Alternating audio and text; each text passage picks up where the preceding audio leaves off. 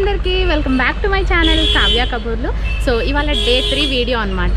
So ఏంటి అని అంటే ఇవాళ మేము ఇక్కడ హంపీలో హెరిటేజ్ సైడ్ వ్యూ చూడబోతున్నాం అనమాట. అండ్ మాకు ఒక తెలుగు గైడ్ దొరికిండు. ఆయన అంతా కూడా మనకి ఇక్కడ ప్లేసెస్ అంతా కూడా ఎక్స్ప్లోర్ చేసేసి మంచిగా లైక్ అన్నీ ఎక్స్ప్లెయిన్ చేస్తా అని చెప్పారు. చూసారు కదా, ఇదే గైడ్ అనమాట. సో ఇప్పుడు ఏంటి అని అంటే మనకి ఇక్కడ కార్లు ఉన్నాయి, ఆటోలు ఉన్నాయి. సో మేము ఆటో ప్రిఫర్ చేస్తామన్నమాట. అండ్ ఇది వీకెండ్ కాబట్టి మాకు 2800 ఛార్జ్ చేశారు. మామూలుగా అయితే 1000-1500లో వస్తారంట. అండ్ ఇప్పుడు ఏంటి అని అంటే మేము డే 3 వీడియో ఎలా ఎక్స్ప్లోర్ చేయబోతున్నామో చూడబోతున్నాను మీరు. సో ఇంకెందుకు ఆలస్యం, లెట్స్ స్టార్ట్. ఇది వచ్చేసి గైడ్ నెంబర్ అనమాట. తన పేరు శివ. సో ఎవరైనా హంపి వెళ్ళే ప్లాన్ ఉంటే తనకు కాల్ చేస్తే మీరు ఏదైతే హోటల్లో స్టే చేస్తున్నారో అక్కడి నుంచి మీకు పికప్ చేసుకుంటారనమాట. సో మేము బేసికల్గా ఆటో ఎందుకు ప్రిఫర్ చేసాము అంటే ఆ రోజు మాకు క్లైమేట్ సపోర్ట్ చేసిన ఉండే, అంత ఇంకేం లేదు. సో అలాగే బడ్జెట్ కూడా కొంచెం తక్కువ ఉండే కంపేర్ టు కార్ అనమాట. సో ఇప్పుడు మేము తీసుకున్న గైడ్ ఒక్కొక్క ప్లేస్ని ఎక్స్ప్లోర్ చేయబోతున్నారనమాట. సో ఇప్పుడు చూసేద్దాం. వెల్కమ్ టు హంపి అండి. ఈ హంపి వచ్చేసి మొదట పేరు పంపాపురం అని దీని పేరు.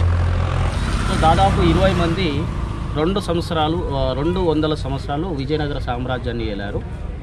విజయనగర సామ్రాజ్యం మొత్తం వచ్చేసి 5 రాజ్యాలు అందులో ఉంటాయి. కర్ణాటక, ఆంధ్ర, తమిళనాడు, మహారాష్ట్ర, కేరళ, ఇది మొత్తం కలిస్తే విజయనగర సామ్రాజ్యం.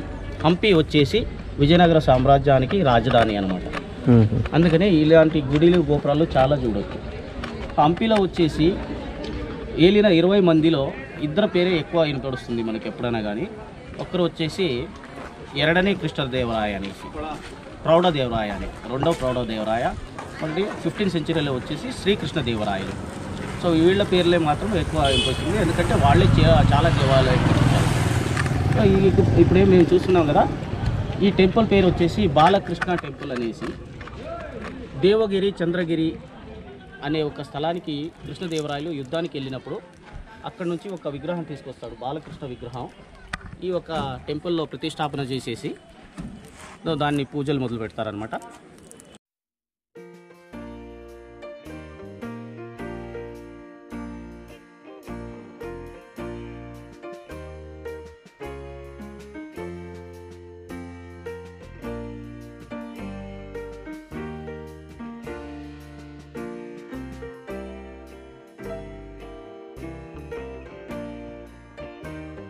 ఈ బాక్స్ వచ్చేసి ఈ టెంపుల్కి డొనేషన్ బాక్స్ అండి, ఉండి. ఇప్పుడైతే మేము టెంపుల్లోకి వెళ్తే ఐరన్ బాక్స్ ఉంటాయి, చిన్న చిన్న నాణ్యాలు కానీ నోట్లు కానీ వేస్తూ ఉంటాం.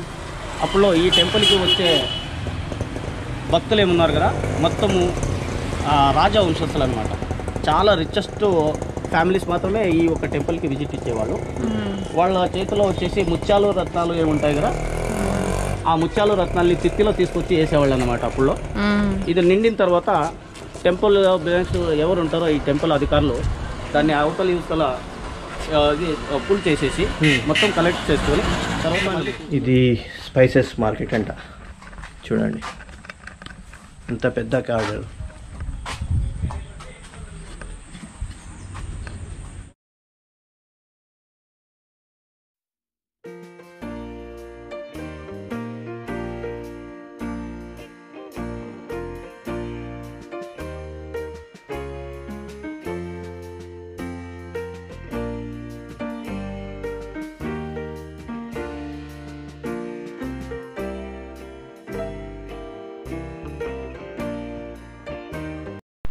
సో ఆ మార్కెట్ ప్లేస్ పక్కనే అనమాట ఒక చిన్న కాల్వలాగా ఉండే, అండ్ వాటర్ కూడా చాలా ఫ్రెష్గా ఉండే అనమాట. సో ఇది కూడా ఒక క్యాప్చర్ చేసేసామన్నమాట. బాగుంది కదా. సో ఇప్పుడు మనం నెక్స్ట్ ప్లేస్కి వెళ్ళిపోదాం. ఈ ప్లేస్ వచ్చేసి లక్ష్మీ నరసింహ విగ్రహం, తర్వాత శివలింగం, 2 మోనోలిథిక్ స్టాచ్యూస్ ఉన్నాయి. ఒక్కటే రాయితో చెక్కిన ఒక విగ్రహాలు. ఇది 1500 శతాబ్దంలో శ్రీకృష్ణదేవరాయలు ప్రత్యేకంగా ఒక్క బండరాయికి దాన్ని కార్వింగ్ చేసేసి దానికి పూజ మొదలుపెట్టారు అప్పుడులో. ఇది వచ్చేసి లక్ష్మీ నరసింహ విగ్రహం అనేసి 16వ శతాబ్దంలో బహుమని సుల్తానులకు దాడి చేసినప్పుడు దాన్ని 2 కాళ్ళు, చేతులు అన్నీ పడగొట్టేశారు. రైట్ సైడ్ తొడ మీద వచ్చేసి లక్ష్మీ విగ్రహం ఉండేది అప్పుడు, అందుకనే లక్ష్మీ నరసింహస్వామి అని. 22 అడుగుల ఎత్తరం ఉంది సార్, ఒక్కటే రాయితో చెక్కినది. ఇది ధ్యాన నరసింహ అని ఇంకో పేరు. సో సర్పం మీద ధ్యానానికి కూర్చున్న ఒక లక్ష్మీ నరసింహ. దాని పక్కన వచ్చేసి వీధి వచ్చేసి జలకంఠేశ్వర అని, ఎప్పుడు స్ప్రింజెస్ వాటర్ వస్తూ ఉంటాయి కింద నుంచి. ఇది 12 అడుగుల ఎత్తరం ఉంది. ఇది సౌత్ ఇండియాలో ఇటు సైడ్ అండి. సౌత్ ఇండియాలోనే సెకండ్ బిగ్గెస్ట్. ఫస్ట్ బిగ్గెస్ట్ వచ్చేసి తమిళనాడులో తాంజావూరులో ఉంది. సో సెకండ్ బిగ్గెస్ట్ వచ్చి 12 అడుగులు, ఎప్పుడో 4 అడుగులు నీళ్ళ ఉంటుంది. అలాగే వచ్చేసి టాప్ లెవెల్ వచ్చి నెలస్థరంగా ఉండే ఒక దీనికి కారణంగా నెలస్థర శివ దేవాలయం అని పేరు. ఇంకో పేరు వచ్చేసి ప్రసన్న విరూపాక్షుడు. విరూపాక్ష అంటే శివుడు ఎప్పుడు ధ్యానంలో ఉండేటువంటి ఒక స్థలం అన్నమాట. దీనికి ప్రసన్న విరూపాక్షుడు అని పేరు. ఇది యుద్ధం అంతా అయిన తర్వాత హంపీలో పెద్దగా ఒకటి భూకంపం సంభవిస్తుంది. అప్పుడు ఈ టెంపుల్ మొత్తం ఇలాంటివి చాలా మొత్తం మట్టిలో బూడిసిపోయినాం అన్నమాట. ఈ పైన శిఖరం కనిపిస్తుంది కదా, 1984-83లో ఇది మాత్రమే పైన కనిపించేది. 84, 85, 83లో తవ్వకాల్లో దొరికినట్టు ఒక టెంపుల్ ఇది మొత్తం. సో మనకి గైడ్ చెప్పారు కదా, ఇక్కడ ఇదేంటి అంటే ప్రసన్న విరూపాక్ష టెంపుల్ అనమాట. సో భూకంపం వచ్చిన తర్వాత దాని తర్వాత తవ్వకాల్లో దొరికినాయి కొన్ని ఇట్లాంటి హెరిటేజ్ ప్లేసెస్ ఉన్నాయన్నమాట. సో లోపల మనకి విగ్రహం అనేది లేదు, బట్ మనం అందుకే లోపలికి ఏమంటారు చూసారు కదా, ప్రసన్న విరూపాక్ష టెంపుల్ అనమాట. ఇది మెయిన్ ఎంట్రన్స్. సో నేను ఏదైతే చెప్తున్నానో లోపల మేము విజిట్ అయిన ప్రతి ప్లేస్లో లోపల విగ్రహాలు లేవన్నమాట. నిత్య పూజ ఇక్కడ జరగదు, ఓన్లీ విజిటింగ్ మాత్రమే అనమాట. జస్ట్ మనం లోపల వెళ్ళి చూడొచ్చు. సో లోపల మాత్రం చాలా బ్యూటిఫుల్గా ఉండే, పిల్లర్స్తో ఉండే మొత్తం అంతా కూడా. సో ఇప్పుడు మీరు ఆ వ్యూ అంతా కూడా చూసేయండి.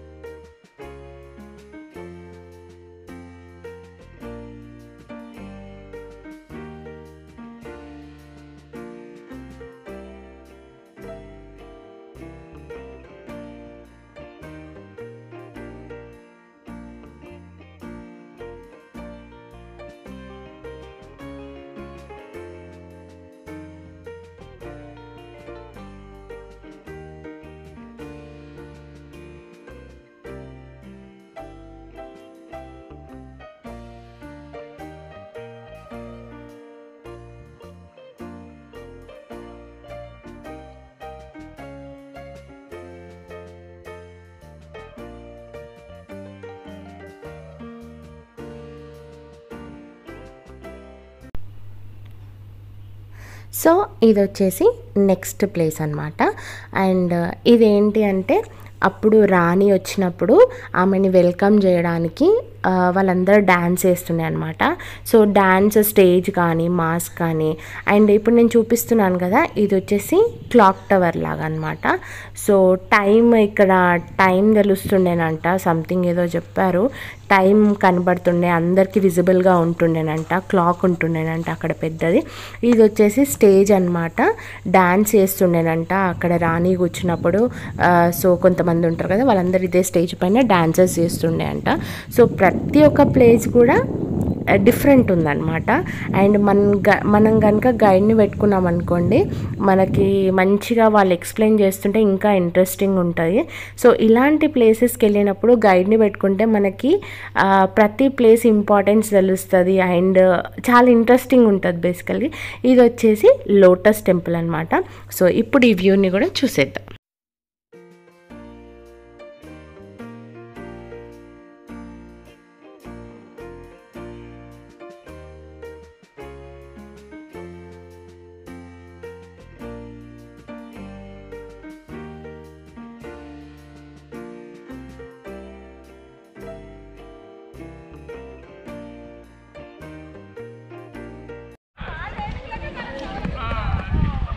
ఇక్కడ ఏనుగులను పెట్టే స్థలం అంట ఇదంతా.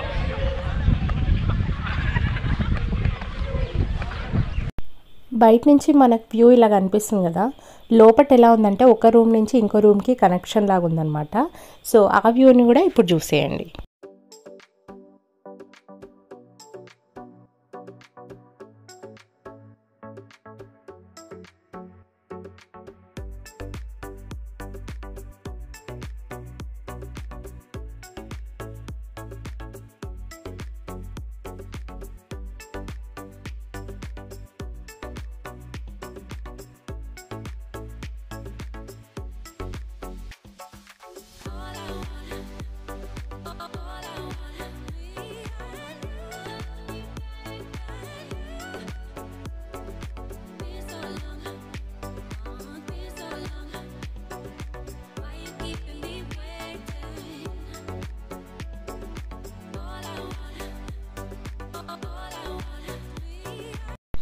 సో ఇప్పుడు నెక్స్ట్ వచ్చేసి ఇంకో టెంపుల్ అనమాట. ఇక్కడ చాలా అంటే చాలా టెంపుల్స్ ఉన్నాయి. ఇది కూడా one of the temple. So దీని స్పెషాలిటీ ఏంటి అని అంటే ఈ టెంపుల్లో ఆల్మోస్ట్ కాదు, ఒక 1000 బొమ్మలు ఉన్నాయన్నమాట.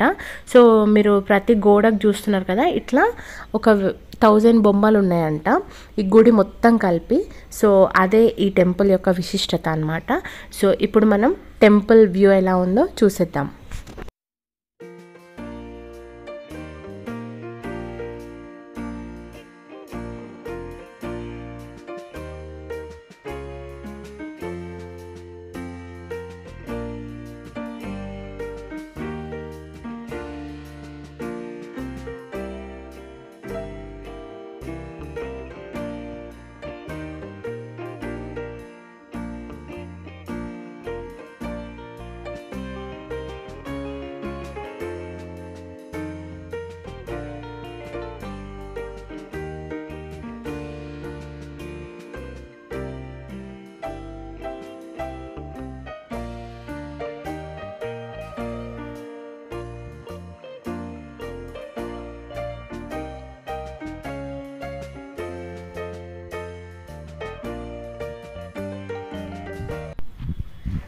సో నెక్స్ట్ వచ్చే ప్లేస్ ఏంటి అంటే ఇక్కడ మనకు వాటర్ ఉన్నాయి కదా, ఇవి అన్నీ కూడా చిన్న చిన్న కెనాల్స్ ఉన్నాయన్నమాట చుట్టూ. ఈ వాటర్ ఏవైతే స్టోర్ అయి ఉన్నాయో ఇవి ఎలా వాటర్ స్టోర్ అవుతున్నాయంటే చుట్టూ చిన్న చిన్న కెనాల్స్ ఉన్నాయన్నమాట. సో వర్షం పడ్డప్పుడు ఈ కెనాల్స్ నుంచి వచ్చే వాటర్ మనకి ఇక్కడ స్టోర్ అయిపోతాయి అన్నమాట. మేము ఆల్మోస్ట్ ఇది 8th or 9th ప్లేస్ అనమాట చూడడము. సో చూస్తున్నారు కదా, అది కెనాల్ లాగా అనమాట, చిన్న కెనాల్. సో మేము ఆల్మోస్ట్ ఆ రోజు 14 to 15 ప్లేసెస్ చూపించారు తను. కొన్ని ప్లేసెస్ నేను పెట్టలేకపోతున్నాను ఎందుకంటే కొంచెం అన్ని బండలు అట్లనే ఉన్నాయన్నమాట. సో అది చూస్తే మీకు ఇంకెక్కువ ఆ ఫీలింగ్ అనేది బాగుంటుంది. వీడియోస్లో కొన్ని మాత్రమే క్యాప్చర్ చేసి నేను పెడుతున్నాను అనమాట. అండ్ ఇప్పుడు నెక్స్ట్ ప్లేస్ ఇక్కడ ఏదైతే ఉందో ఇక్కడ రాజు రాణి కూర్చునే వాళ్ళనమాట. ఊర్లో సంక్రాంతి కానీ, దసరా కానీ, దివాళీ కానీ అట్లా కొన్ని ఫెస్టివల్స్ అయితే ఉంటాయి కదా, అప్పుడు ఊర్లో జరిగే అక్కడ సంబరాలన్నీ కూడా రాజు రాణి ఇక్కడి నుంచే చూస్తుండే అనమాట. సో ఒక్కసారి ఊహించుకోండి, ఆ టైంలో అసలు రాజు రాణి ఊరంతా జనము, ఇక్కడి నుంచి వ్యూ ఎంత బాగుంటుండే కదా అసలు. అండ్ మనకి స్టోరీ విన్నప్పుడు, ఆ ప్లేస్ని చూసినప్పుడు ఆ ఫీలింగ్ వేరే అనిపిస్తుంది. సో ఇప్పుడు ఏంటి అంటే చూస్తున్నారు కదా, అందరికి అర్థమైపోయి ఉంటుంది, లంచ్ బ్రేక్ తీసుకున్నామన్నమాట. ఫుల్ ఆకలి అవుతుండే. చూడ్డానికి వ్యూ బాగుంది, బట్ టేస్ట్ మాత్రం ఓకే, పర్లేదు. సో ఇప్పుడు మేము నెక్స్ట్ ప్లేస్ ఏంటి అంటే హంపీలో విజిట్ అయిన ప్రతి ఒక్కరూ విఠల గుడికి వెళ్ళకుండా ఉండరు, అంటే శ్రీకృష్ణుడి గుడికి వెళ్ళకుండా ఉండరనమాట. ఇది చాలా ఫేమస్ టెంపుల్. సో నడుచుకుంటూ కూడా వెళ్ళొచ్చు. మనము మెయిన్ ఎక్కడైతే పార్కింగ్ చేసుకుంటామో అక్కడి నుంచి ఒక 1 kilometer ఉంటుంది. లేదు అంటే మనకు చిన్న చిన్న వెహికల్స్, వ్యాన్స్ లాగా ఉంటాయన్నమాట. 20 rupees per head తీసుకుంటారు. యాక్చువల్లీ ఈ గుడి యొక్క విశిష్టత ఏంటి అని అంటే అప్పుడు శ్రీకృష్ణుడు యుద్ధంలో విజయాన్ని సాధించిందని చెప్పి స్వయంగా శ్రీకృష్ణుడి దగ్గరుండి చేయించుకున్నాడంట ఈ వీల్స్. ఇక్కడ నేను చూపిస్తాను మీకు, లోపలికి వెళ్ళాక చూస్తున్నారు కదా, ఎస్ అవే అనమాట. అండ్ ప్రతి ఒక్కరు కూడా ఇక్కడికి వచ్చిన వాళ్ళు ఈ వీల్స్ దగ్గర ఫొటోస్ దిగేసి వెళ్తారనమాట. ఇదేంటి అంటే తమిళనాడులో ఒకటి ఉంది, అండ్ నెక్స్ట్ ఇక్కడ ఒకటి ఉందన్నమాట. అండ్ ఈ ఆలయం మొత్తం కూడా 15వ శతాబ్దంలో కట్టించారనమాట శ్రీకృష్ణదేవరాయలు. హంపి అనగానే మనకి మెయిన్ పురాతనమైన టెంపుల్ అన్నీ కూడా అసలు ఒక్కొక్క టెంపుల్కి ఒక్కొక్క విశిష్టత ఉందన్నమాట. సో ఇక్కడ గైడ్ వచ్చిన టూరిజం వాళ్ళకి ఎక్స్ప్లెయిన్ చేస్తున్నారనమాట. ఒక దగ్గర కార్నర్లో ఇలా ఉంటుంది, చూస్తేనేమో మనకి మంకీ లాగా కనిపించింది కదా, ఇప్పుడు టైగర్ లాగా కనిపించింది, ఇప్పుడేమో పాములాగా కనిపిస్తుంది. ఓకే. అండ్ నెక్స్ట్ ఇప్పుడు అదే ఒక చిన్న విగ్రహమే మనకి ఇప్పుడు హనుమంతుడిలా కనిపిస్తుంది అనమాట. ఎస్, హనుమంతుడు ఇట్లా పడుకొని ఉంటే హనుమంతుడు ఎలా ఉంటాడో హనుమంతుడిలా కనిపిస్తుంది అనమాట. అండ్ ఇప్పుడు ఆయన నెక్స్ట్ చూపించేది చూడండి, మదర్ మంకీ బేబీ మంకీని ఒళ్ళో వండుకోబెట్టుకున్నట్టు ఉంటుంది అనమాట. ఎస్, కింద ఉందేమో బేబీ మంకీ, పైన మదర్ మంకీ లాగా.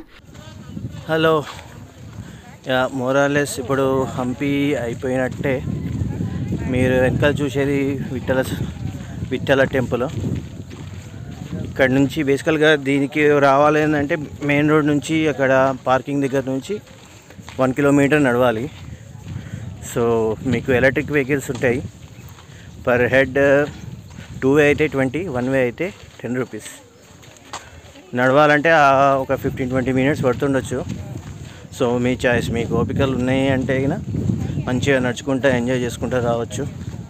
లేదు చేతనైతే లేదు అనుకుంటే మంచిగా ఎలక్ట్రిక్ వెహికల్స్ ఉంటాయి, నడుచుకుంటూ రావచ్చు ఏ ఇబ్బంది లేకుండా.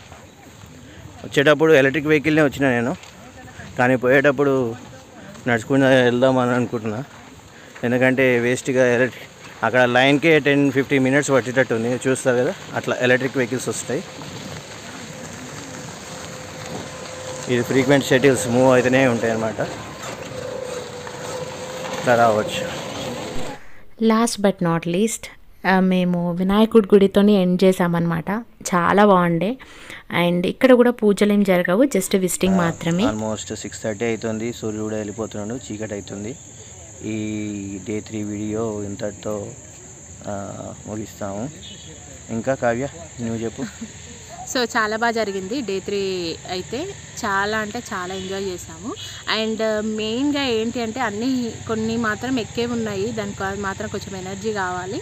అండ్ ఇంకొక విషయం ఏంటి అని అంటే హంపిలో లైక్ చాలా అంటే చాలా మంచిగా ఉంది ప్లేస్. ఎవరికైనా కావాలి అంటే కూడా మా వీడియోలో మొత్తం ఇన్ఫర్మేషన్ పెట్టాము, చూడండి. అండ్ ఎవరికైనా విజిట్ అవ్వాలి అనుకుంటే మేము ఎవరైతే ఆటోలో తిరిగామో ఆయన నంబర్ కూడా కింద మెన్షన్ చేస్తాను, గైడ్ నంబర్. ఇంకోటి మెయిన్గా చెప్పేది ఏంటంటే చాలా స్ట్రెంత్ కావాలి, బాగా నడవాల్సి వస్తుంది. అది మాత్రం చాలా మంచి శాండిల్స్ అన్న షూ అన్న ఇది బెస్ట్ టైం అంటున్నారు. చాలా పబ్లిక్ ఉంది. సో రష్ టైంలో బెనిఫిట్స్ ఉంటాయి, ఇట్లాంటి డ్రాబ్యాక్స్ కూడా ఉంటాయి. క్యూస్ అవన్నీ టైం వేస్ట్ అవుతుంది. So choice is yours. So best time వస్తే అన్నీ బెస్ట్ దొరుకుతాయి, బట్ పబ్లిక్ ఒకటి ఉంటుంది. కానీ ఇక్కడ హోటల్స్ మాత్రం కొంచెం బడ్జెట్ 3+ ఉన్నాయి. ఎందుకు అని అంటే ఇది నవంబర్, డిసెంబర్, జనవరి టైంలోనే ఎక్కువ మంది విజిట్ అవుతారంట. అండ్ ఎవరైనా ఫస్ట్ టైం మా వీడియో కనుక చూసినట్లయితే సబ్స్క్రైబ్ చేసుకోవడం మర్చిపోకండి. సో మా వీడియో అంతా మీకు నచ్చింది కదా, ఇప్పుడు లైక్ చేయండి, షేర్ చేయండి, సబ్స్క్రైబ్ చేయండి. Thank you so much. Bye bye. Thank you. Bye.